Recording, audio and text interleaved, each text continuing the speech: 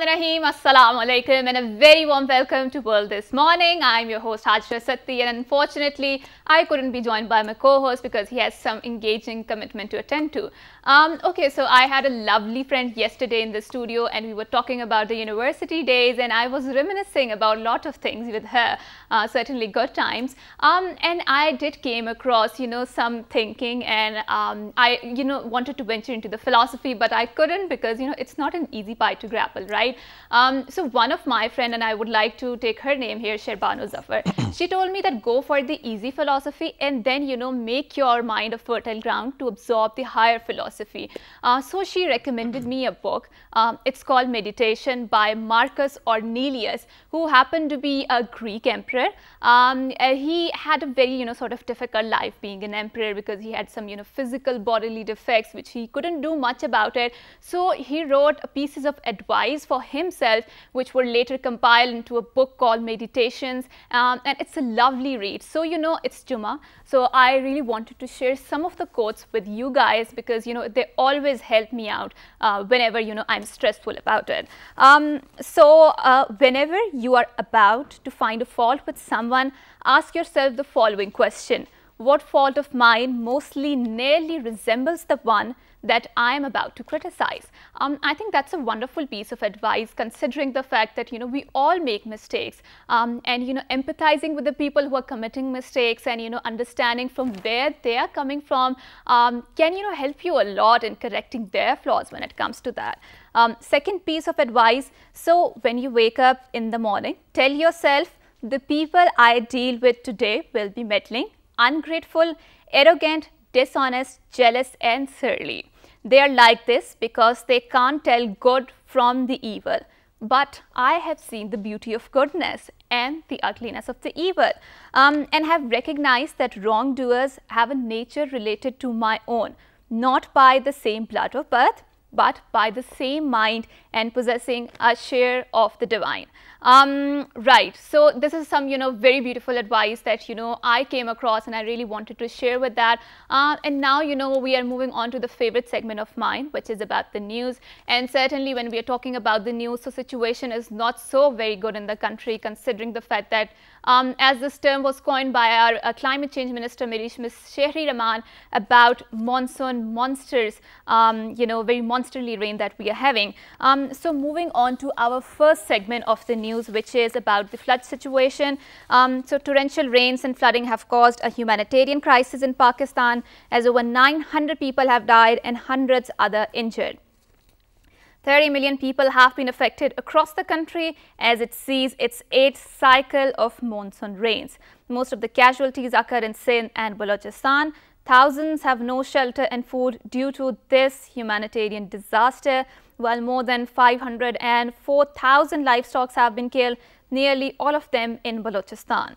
Pakistan Army, Pakistan Navy, civil administration are utilizing all the resources to help flood victims. Authorities have also appealed for international funding for flood relief, rehabilitation and the reconstruction of damaged infrastructure. Certainly, I wouldn't deny that this is a hard time on Pakistan because we have seen such sort of intense rain, with no respite even for a day or half a day, and I do feel that our cities are not designed for such sort of, climate resilient, nature of the rain where they can absorb this amount of water. Moving on to our second aspect of the news, which is also related to the flooding. Prime Minister Shehbaz Sharif Saab have ordered immediate distribution of the cash assistance among the flood affectees, calling an emergency high-level meeting of all the chief ministers of provinces, Azad Jammu and Kashmir Prime Minister and Gilgit-Baltistan Chief Minister. He was chairing a meeting on the rescue and relief operation in the aftermath of the situation arising out of the recent rains and floods. The Premier also formed committees for the speedy and orderly assistance to the flood-hit victim.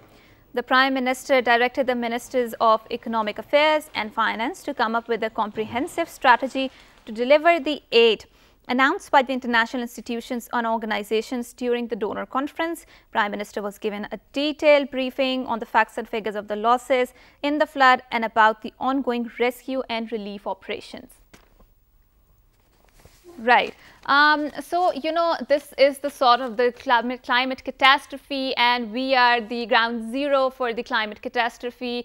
And this is very concerning to us because, we have sort of zero or nearly minimal contribution in producing the climate change, yet we are so disproportionately affected by it.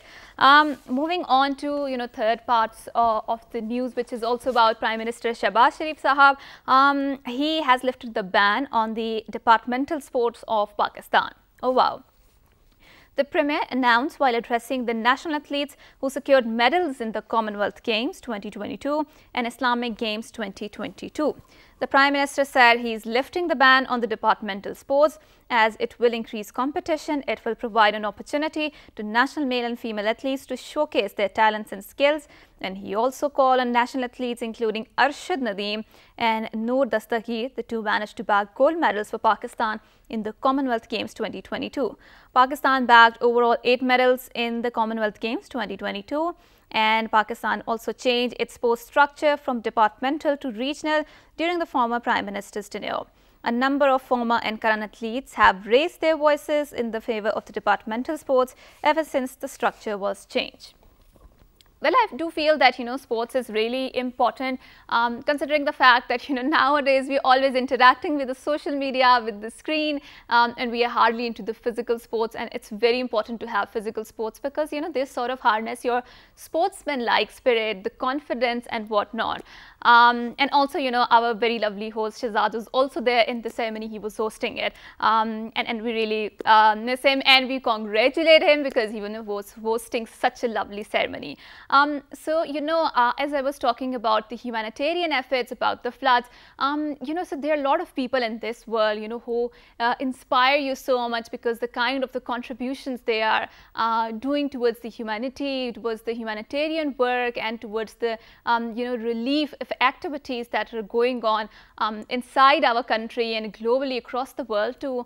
And one such organization, which is a faith-based organization called Islamic Relief, that has been helping people across the world, and their philosophy is inspired by the Islamic principles of dignity. And I was so inspired, while reading their, portfolio profile, and, that affected me a lot because, the West believes in separating the religion and the politics. And I do believe that, this is one of the reasons why we have a climate change because, you cannot separate Allah from anything. He is the soul, his love permeates everything. His light permeates everything.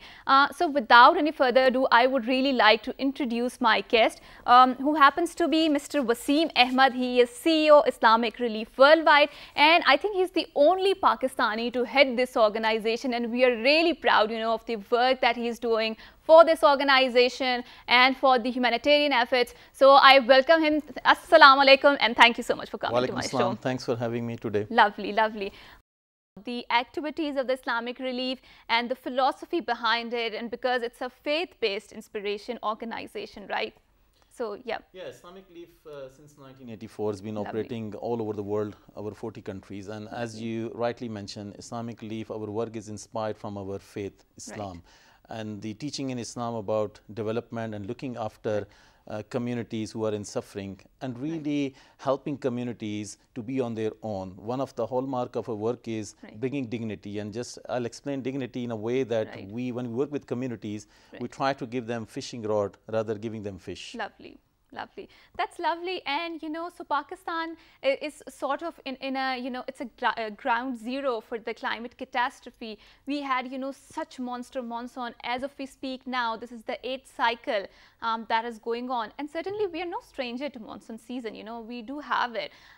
But I mean, the scale of it this year was so huge when it comes to that. And no such city is geared for such sort of climate resilient, water absorption capacity of such a scale, right, sir?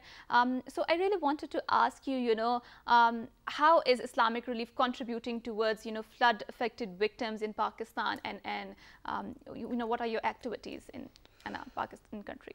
As you rightly said, Pakistan is one of the top 10 countries that Right. climate change is impacting us a lot. And you mentioned in your intro that Islamic Relief is working in Pakistan, but one of the fact is that we are producing less carbon emission in this country, That's true. but we are taking the brunt of the effects of the climate, That's unfortunately. Right. One of the work that Islamic Relief is doing since 1992, helping community to develop their resilience. Right. I think resilience is the key in Right. terms of facing these climate change induced disasters such as flooding, and drought is also one of the phenomena that we have experienced in this country. Since the flood in this monsoon season, Islamic Relief launched £15 million program in Balochistan, in KPK, in Sindh and Southern Punjab. Right. Our teams are on the ground and Balochistan, KPK and Sindh, they're providing much needed relief efforts and relief items. But one of the things we must not forget that we have to prepare communities to rehabilitate their shelter, their livestock. The livestock perish, over 1 million livestock. The recent figures are coming out, and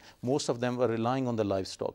Islamic Relief is not only just providing the relief items to save lives, but also we are looking into rehabilitating their livelihoods. Winter is approaching. In Balochistan is going to be harsh winter, so we have to prepare them for the shelter and for the healthcare needs. I'm proud of my team in Pakistan, and I welcome Prime Minister initiative about the donor conference. Islamic Relief is keen and committed to support this initiative globally, and our all the offices in US and Canada, in Europe, in Australia, they are working day in and day out to support our communities all across Pakistan to help them to come out from this emergency. Right. So, you mentioned that, you guys are into, community building aspect of it, and you, believe in, instead of, giving the fish, you believe in, giving the fishing rod so they can be more sustainable when it comes to that.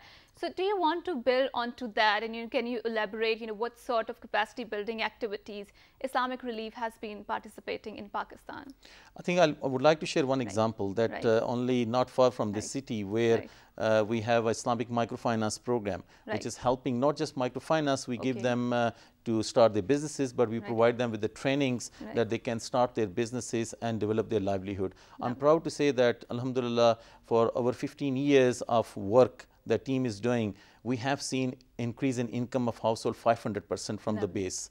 That's one of the aspect hallmark of our, that you mentioned, the giving fishing rod rather fish.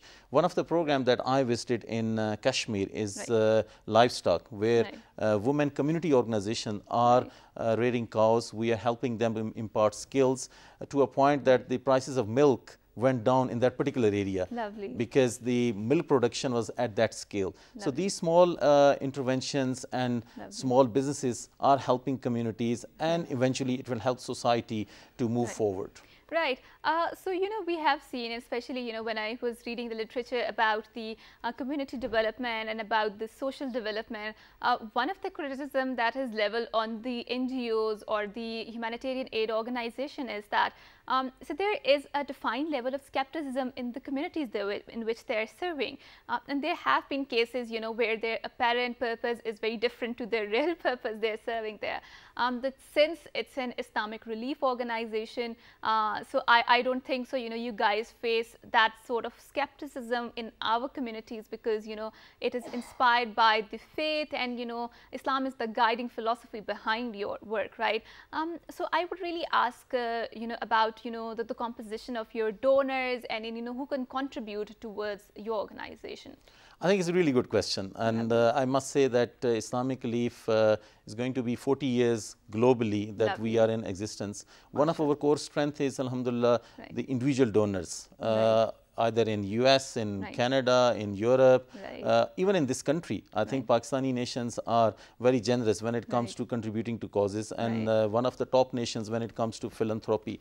We always been enjoying community trust wherever we operate. I think one of the feature of our work is that wherever we operate, we have local staff, local colleagues who know the community, who know the culture, and they really try to develop this trust, who we are and why we are here. I think one thing that I would like to mention, Islamic Relief is not here to really teach them something, but we are here to support them to really harness their own potential, because communities, they know better that what is the right solution. One example I would like to give, when I started my career in this beautiful province of Balochistan in 2000-2001 with Islamic Relief, we were working in a community where we were helping them to have a drought resistance cropping. In 2000, 2001, there was a severe drought in that part of the world. And alhamdulillah, communities, they taught us that these are the type of crop that we should be growing because it needs less water. Amazing, subhanallah. They have the solution for the all problems. All we need is to help them, to provide them with the right tools and provide them with the resources, and they will, inshallah, flourish themselves with the dignity. Right, that's very true. And while I was going through your website in order to get some research, I came across, you guys are also focusing on the gender justice and climate change.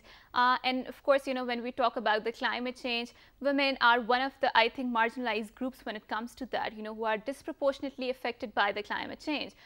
So for example, a lot of women, especially in the urban areas, and I was going through some research, and it said 72% of the women are the one who are going to get the water, fetch the water for their families, right? And especially considering the fact that if their male members have left for some sort of job search, and they have migrated from their community to some other place, also this is the sole responsibility of the women to, get the water, to look out, for entire family when it comes to that. So definitely, the climate change has a very disproportionate effect on the gender, right? So I would really want you to talk about, your conception of the gender justice and how do you see the climate change in this equation and the intersection of these two, I think, the pressing problems of 21st century. I think gender justice, you rightly mentioned, Islamic Leaf, alhamdulillah, we are pioneering, really bringing what Islam says about the rights of women, and making it globally a campaign where we really want to put out what is the right status of women in Islam. One of the things that we do in our community work, that we do a proper need assessment where we speak to all segment of society when it comes to any particular intervention. One of the example I would quote our program in Balochistan, which is a wind mill generated water pumps. So the groundwater level was really going down. It's difficult to use these hand pumps, and we noticed that women, children, they were using even camels and donkeys to bring water from as far as 3 to 4 kilometers. It's too much of a journey in scorching sun, especially in summer where this part of the world they get 50+ Celsius temperature. So we came up with the solution of using wind, which is plenty in Balochistan, to get the water out from 90, 100+ feet down below the ground. And this is really changing lives. So we are bringing solar with this wind that's helping further communities with their protection and with their having a longer hours, because they can use the light bulb more hours in the evening to do their household chores. I think the other aspect of climate change that we have experienced in women, for example, the water check dam. You mentioned that water is going to go away in the sea in Pakistan. We don't have these water check dams to really hold water and use this for irrigation purposes. Islamic Leaf is also working in Balochistan and part of KPK, hopefully soon, inshallah, where we are having these small dams.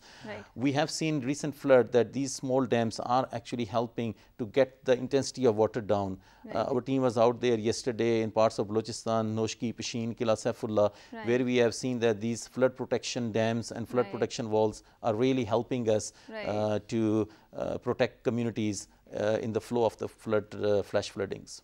Right. So I think we do have, your activities documented where you are also, working on it. And, you mentioned the gendered aspect of it, and your organization is working on that, on, the gender justice concept of it. So, sir, why do you think, it's important to address the gender justice concept, that too particularly from the lens of what do you call Islam? And you guys have particularly address that into your website. So would you like to elaborate for our viewers out there? I think it's something that is sometimes a misconception and misinformation about women's rights in Islam. And we felt that as a global organization, we need to really take it out and share with the world. And this is what the journey over 10 years ago we started to bring this campaign with the help of all our organization, international organization in the UK, in US, Canada, in Europe. So to really work together and see that what are the real teaching of Islam when it comes to women, children, their protection. And some of our programs, for example, are really promoting this in communities when we talk about not only in Pakistan, but in Africa and Middle East and elsewhere. And we are committed to have these gender-based programs to raise awareness that why it is important to address those misconceptions that are prevalent in our society. That's lovely. And you know, as you mentioned that, you know, you guys are really helping out in Balochistan. And you know, so what sort of, you know, community setup is there? You know, because I think the engagement of the local community is extremely important if you want to empower them, if you want to address their humanitarian needs. When it comes to that, considering the fact that there is a complete collapse of the communication lines, you know, there is no electricity, and I was reading the news. I mean, you cannot communicate via telephone, via mobile, via internet. So, you know, if someone wants to volunteer with your organization, so what is on the way forward? Can you please elaborate on that? I think one of the things on community, you mentioned rightly that Islamic Leaf, we operate by having mobilization within the community. So when we work with the community, we set up, we help them to set up a community organization. So where we try to give them this sense, we are only here, as I mentioned earlier, to provide them with tools and means. They will be the one doing all the relief work themselves. Alhamdulillah, I think Balochistan, we have seen the fruit of this approach. We are doing this flood time. Community volunteers are organizing themselves where they are communicating locally our staff in Balochistan, and they are identifying the needs area where they need water, they need shelter, they need health care.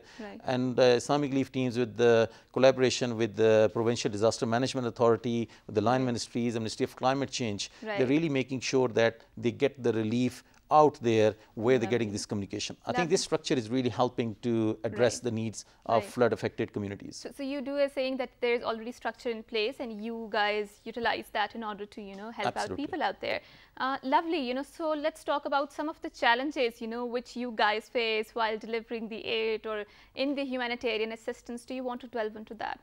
I think one of the challenges I must say is Islamic Leaf, our always slogan is get hard to reach areas and be first on the ground. Always I say to my team, and it comes with challenges. When you mentioned that when you have road cutoffs and you can't get to some of the areas are dangerous to be, but I think alhamdulillah our volunteers and staff members, they put themselves at the front line when they see sufferings of children, women, elderly, what they're going through. I think this is obviously the foremost challenge. The second challenge, I would say that sometimes we want media to really help us to really project the suffering of communities. I think during this flood, I must say that probably we need more media coverage of people that they need this help. So that we can get it out to our donors globally and seek assistance from them. I think this will be a challenge where I will say in the context of Pakistan flood. Right, lovely. So also, you know, you talked about, you know, that there's not enough sort of media coverage on such kind of, you know, flood activities, you know, and I do feel that, you know, social media springs into action and there are a lot of people, you know, who are actually sharing the organizations, you know, which can actually help people out who are adversely affected by the floods. So you are here and you are here for the, you know, assessment of the situation. So can I ask you, you know, what is your assessment about the floods? What needs to be done and, you know, how bad it is? I mean, we know that it's pretty bad, but, you know, as someone, you know, who is overlooking such kind of things and activities, so what is your organization assessment about it? I think one of the things I must say that alhamdulillah, Pakistani nation, we always prevail. Whatever whatever nature is throwing at us or whatever, we are resilient, alhamdulillah. And I think we know that the Kashmir earthquake, famous earthquake, and what happened, I think inshallah will prevail. And one of the things that we've been discussing as Islamic Relief, and I'm here with my team discussing about not the immediate needs, but what next. And as we mentioned about dignity at the beginning, we want to really rehabilitate livelihoods, their shelter, schools, healthcare.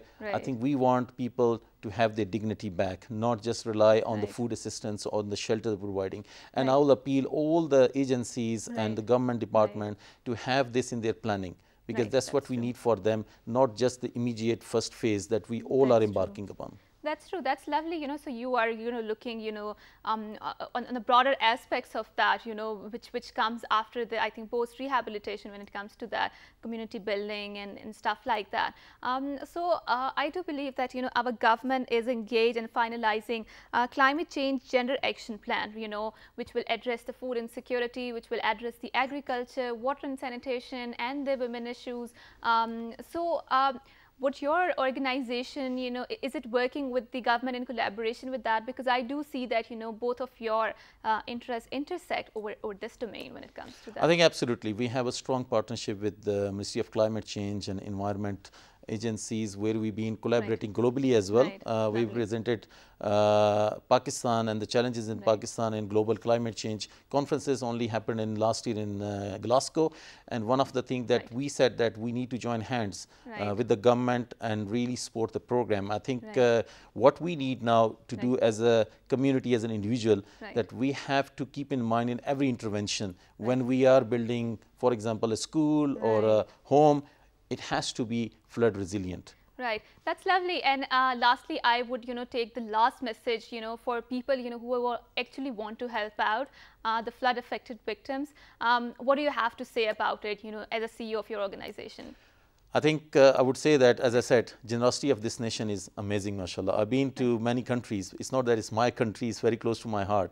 I think people who want to contribute to it, please do get in touch with the provincial disaster management authorities, organizations who are operating. I'm not just saying they're just Islamic Relief, but I think there are many good organizations out there who are providing assistance, and they can really take the relief where it's really needed. Right. That's, so lovely and inspiring that, the people out there who are helping and other people out, who are downtrodden, who are marginalized. And especially, I would really like to thank you, sir, for coming to our show and for inspiring, so much goodness and, for doing so much humanitarian work. And we're really proud, that it's a Muslim-based, faith-based organization, Islamic Relief, which is coming out there. And we are distressed about the flood-related affected victims out there. So we would like to, sort of wrap up this segment, and, then after a short break, we will move to another segment with a very interesting guest. So good morning.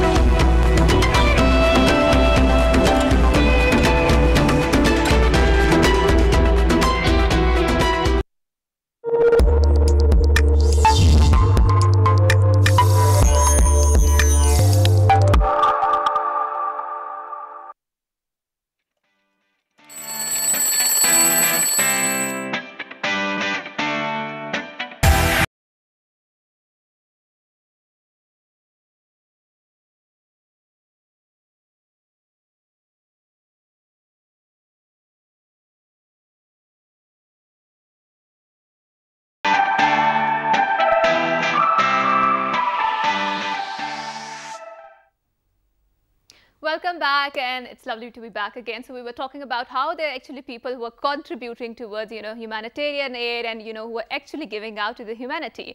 And there are some other people, who are contributing in their own capacity towards, building the image of Pakistan. And I also feel that this is sort of also social work that we need to put out there because, Pakistan is our country and we love it a lot, right? So we are going to talk about a very lovely vlogger that we have from the UK, and she's documenting the beauty of Pakistan. And she had a very interesting take on, what does our society and culture is all about. So I'm very lucky that I've been joined by Miss Sobia Qureshi, who happens to be a vlogger from UK. Assalamu alaikum, ma'am, and thank you so much. How are you? Alhamdulillah. Thank you so much for coming to our show. So, it's all my honor, yeah. So yeah, I would really like to start that. How did you even venture into the field of vlogging? Well, in UK, when there was a COVID breakdown, right. There was the first lockdown, and there was immediately after a few months, there was a second lockdown. Right. It affected more mental health of many people, and it includes me. Right. So, so at that point, I started doing vlogging. Right. The only places we could go is free parks. Oh. So I started making vlogs of interesting parks and the places people can visit for free. Right, lovely. So later on, I started doing international once the flights were open, and we could travel. Right. Yeah. Again, that's very lovely, and you're talking about it, about, vlogging and documenting stuff. And I do remember that I had a family friends in UK, and there was a, very strong or strict lockdown in the UK. And alhamdulillah, we didn't have it there, so we introduced the concept of the smart lockdowns, at that time. So I do believe that, you went to Okara and you documented their village life. So do you want to talk about your experience there? How did you felt that culture was? And yes, I have some friends, family friends. They live in Ankara, and they told me that whenever you visit Pakistan, do visit us. Right. Lovely. So I went there and I stayed with them. Right.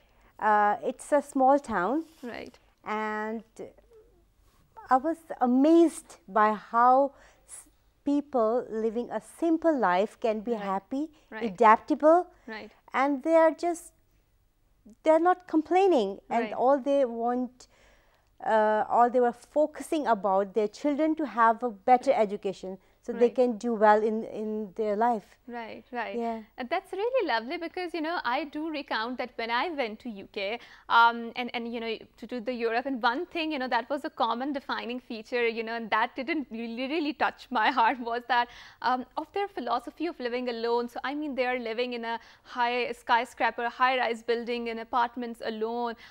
They're going to their workplaces, they're earning money, they're engaged in this race of, materialistically getting better and better.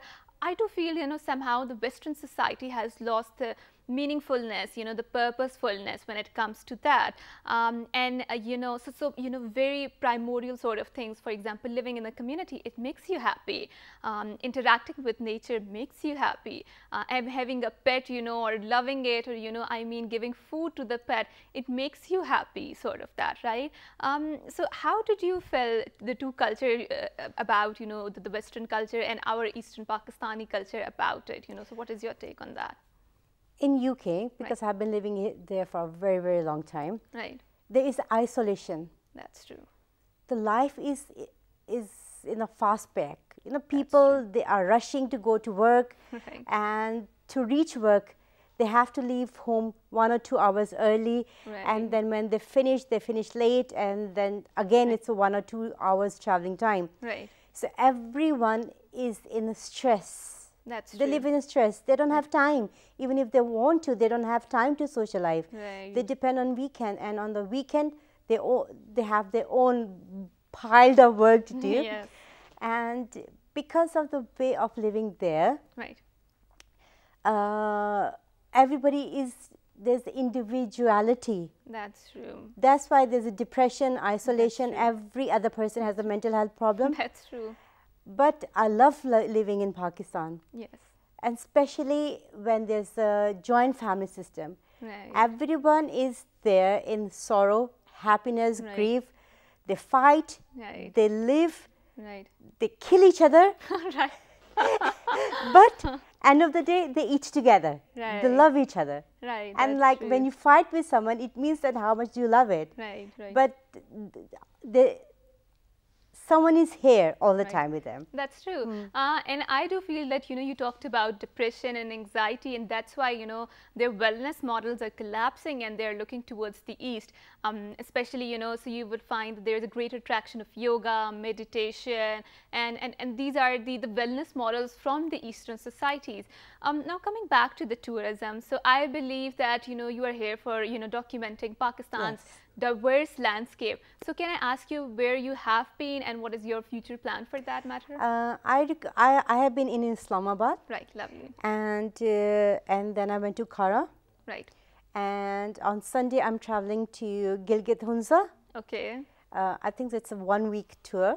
Right. And then when I come back, then I'm planning to go to other regions. Right. And let's see where it takes me. Right. I don't have any like fixed program, like I'm going there and there. Right. Wherever it takes me, okay, I'll go. Okay, that's lovely. So, you are an international traveler, right? You like traveling. Yeah. So, what do you think? Is traveling always very expensive, or you need to be smart, even if you do not have that much amount of money, but you do smart tourism, smart traveling, you can travel and, observe a lot of civilization? Yes, of course, it's a two ways. For me, my traveling is not a sponsored one. I self-finance myself. Right. By profession, I am a tutor. I am a college lecturer. Right. So I work whole year. Right. Then I save money, and then I go for traveling. Right. But then again, you have to be smart. Right. Don't go on a peak season when the tickets are very high, accommodation is very high. That's true. But then again, you have to plan before you're leaving. Right. Thank you so much, ma'am, for putting out so wonderfully about, the traveling and about, how, I always say it, broadens your horizon traveling. And thank you so much, ma'am, for coming to our show. It's lovely to have you here. Thank you very much for inviting me. Right. And to wrap up this segment, I always say that, you need to travel because, travel broadens your horizon. You meet different people, different civilizational, the uniqueness in different civilizational, as Ma'am Sobia was talking about it, and the things that you adopt and things that inspire you, and the bad things that you do not want to adopt, you all get that from traveling. And I always advocate traveling, and I don't think so that you need to have a lot of money in your pocket in order to be a traveler. Smart traveling can take you a long way. So with that, we would wrap up our segment and our show. And until next time, we'll come back again with a good episode, with good guests, with good research. Until then, it's a goodbye. So good morning.